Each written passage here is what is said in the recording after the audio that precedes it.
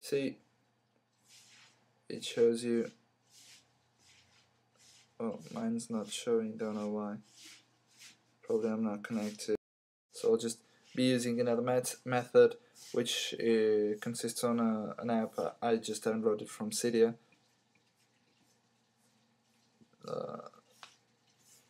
It's an integration of SPB settings, which shows you everything, every important thing on your iPhone screen. See, my Wi-Fi IP address, it's a home network, no big deal. 192.168.2.3.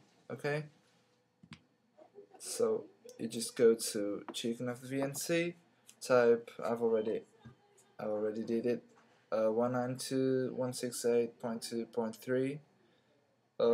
You can leave everything like that. You can block the access to your iPhone as putting view only, and then it will act as Demogod does, just shows you the screen, but we don't want that, so just type connect, and as you see on my iPhone screen appears a remote access request from my Mac, and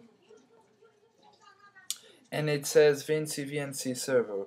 That's the app you get installed from Cydia. I'm gonna accept, and then I'll be showing you VNC server installation. I'll just press accept. Okay, now I got two iPhone screens. Okay, I'll just be quitting Demogod. We don't need it anymore. You see now, you see the pointer on my screen, this little cross. It's your, let's call it your finger on your iPhone screen. Of course, you're using a single input device. You can't be working with a multiple input device, so just can perform one action at a time, not as you do with your fingers on your iPhone, that you can use two or more fingers on your iPhone at a time. Let's go to Cydia.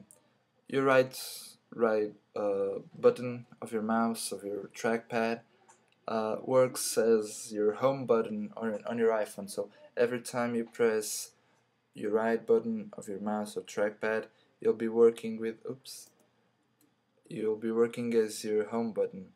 Now let's go to Cydia. The other input you have is your keyboard. You can write your text messages, emails, everything you want. You can write it down with your keyboard. Okay, we're on Cydia, on the search page, and as I told you, to work with Chicken of VNC or other VNC software, you have to go to Cydia. You gotta look for VNC, this software for iPhone. The process is the same as Screen Splitter. You just open it, install, confirm, and there you go. You don't have to do anything else.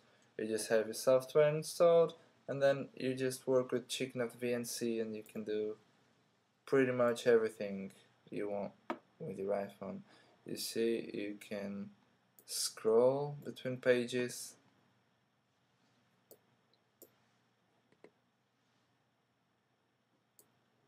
Of course, you gotta understand, as it has a lot of delay, you probably won't be able to play any games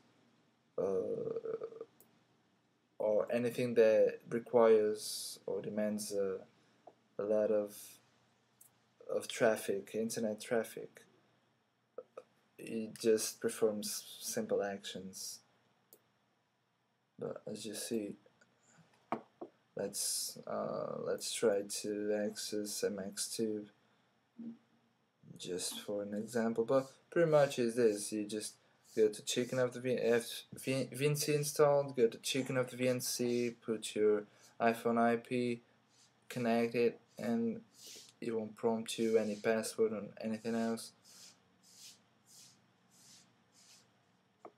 Okay, you see MX2 let's try to watch some of my videos. Let's try to watch this Cascada.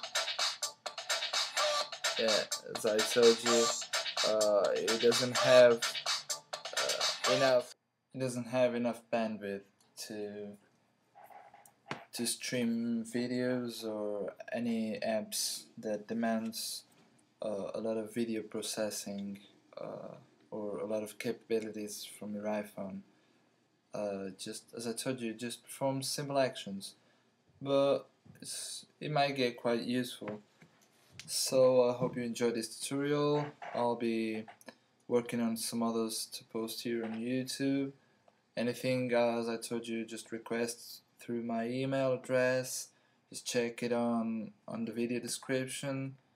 Email me, send me questions, requests, anything you want, and catch you later.